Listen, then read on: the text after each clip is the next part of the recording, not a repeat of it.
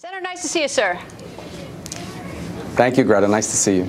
Well, it's a big day tomorrow. I'm curious what you think that early voting and absentee voting, what impact it'll have on your strategy, on your results tomorrow night.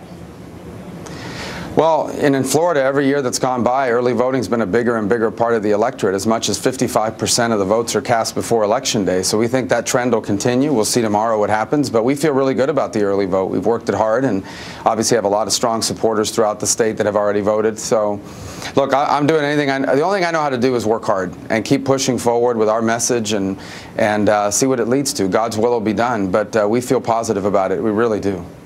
Do the polls sort of drag you down? I mean, it's like sort of the elephant in the room. Right now, Donald Trump is way up in the polls in Florida. I mean, does that somehow weigh heavily on you or not? Not on me. First of all, polls this cycle have been crazy and way off, both in Michigan on the Democratic side, Virginia and other places on the Republican side.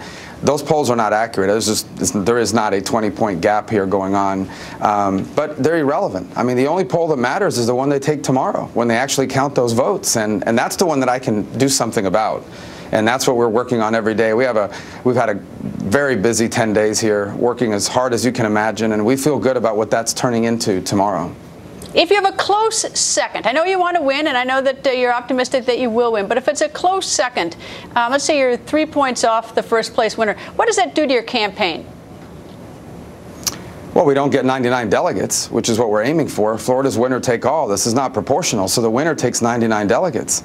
And I honestly believe that the winner of Florida tomorrow is going to have a real advantage moving forward to getting to the number of delegates you need to get the nomination. The ideal outcome in this race is to have a candidate that can get to 1,237, 1,237 delegates that the party can coalesce around. The problem we have is that the person closest to that number now, Donald Trump, is not someone the party can coalesce around. So it's why you're in this very unusual situation that we now face. Well, I guess I was sort of being polite. I was sort of casually asking that question. I realize it's winner take all in Florida, but what I meant was, are you going to drop out? Are you going to sort of, if you don't take first place, are you going to, tie your horse to John Kasich's card or to Senator Ted Cruz? What's your plan?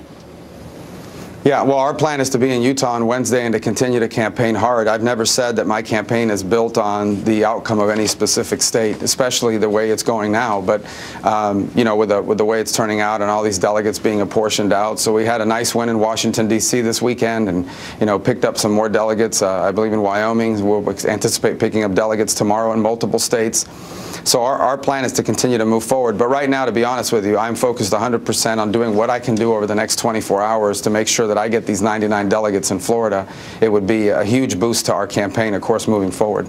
You said that about coalescing behind Donald Trump. Do you think the party cannot coalesce behind Donald Trump if he's the nominee? I know we can't, for a couple reasons. One, he's not a conservative.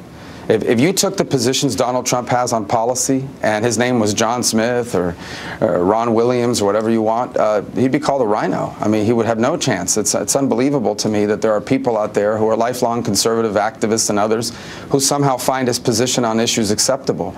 The conservative movement has to be about principles, not about how angry or nasty you're willing to be. And he's just not a conservative, and there's no way he will coalesce the party behind him. We also have a front runner in the Republican Party that uses profanity, who's offended virtually every group imaginable, who incites, I believe, followers of his at rallies to perhaps take violence, and you've seen that even from his own campaign staffers. There is no way in the world that Donald Trump will ever coalesce the Republican Party, and that means if he's our nominee, we lose in November, and that to me is an unacceptable outcome. Well, he's not the only one that's had some protesters. I mean, even you've had some protesters. There's a video from January 4th where you have a little shoving. It's not, of course, you don't have thousands in the street in Chicago. But, I mean, that's part of the sort of the process. When people run for office, you're going to get a few protesters. That's the First Amendment, rude as it may be in instances. It's not that. Yeah, Greta, it's not that you don't have protesters. What you've never seen me do is tell my crowd, why don't you go ahead and do something to them physical, and if you get charged with a crime, I'll pay your legal fees. What you've never seen me do is talk about how protesters in the good old days used to leave on stretchers. You've never seen me talk in that way. On the contrary, of course everyone has a heckler or a protester, and by the way, I'm not excusing their behavior, especially what you saw in Chicago on Friday night. These are radical left-wing groups, often paid protesters, professional disruptors, and this is something you see from the left. So I'm not talking about Chicago. I'm talking about the general tone of the campaign and what it's doing to our country. Do we really want to live in a country where everybody hates each other?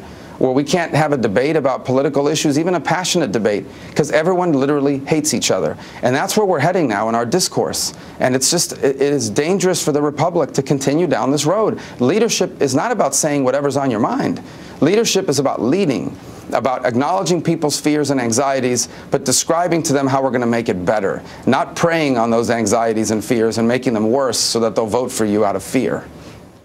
I mean that you are the leader, you're the president, you wake up today and it is what it is, the state of affairs in Syria, and you hear that Vladimir Putin is pulling out what he calls his main part of his military from Syria. What do you make of that, and what do you do or not do? Well, what I make of it is that their engagement over the last few months in targeting the non-ISIS rebels has allowed the Assad regime to make significant gains and retake territory.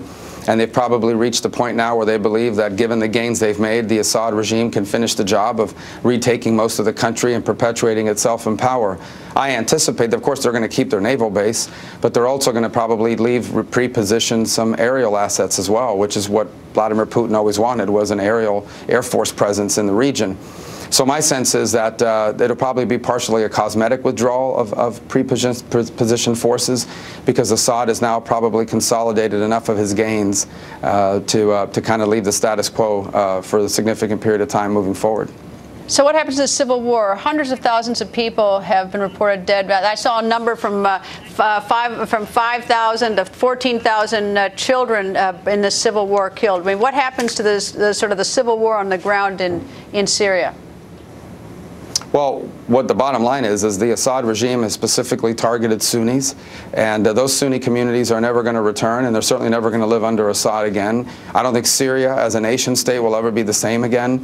I don't know how you have a country where Sunni and Shia will be able to live together again as long as Assad is in power. He hasn't just killed, he's gassed, he's used poison, he's used barrel bombs against civilian populations, triggering the fastest exodus of people since World War II. Irrespective of the civil war and its conduct, you've left behind the conditions for continuing strife now in the foreseeable future. And another radical, if it's not ISIS, it'll be the Jabhat al-Nusra or some other radical Sunni group that will take advantage of these sentiments to have a foothold in key parts of Syria for the foreseeable future. And that just means more instability in the Middle East. Senator, thank you, and good luck tomorrow, sir. Thank you. Thanks, Greta. And winner take all states tomorrow. And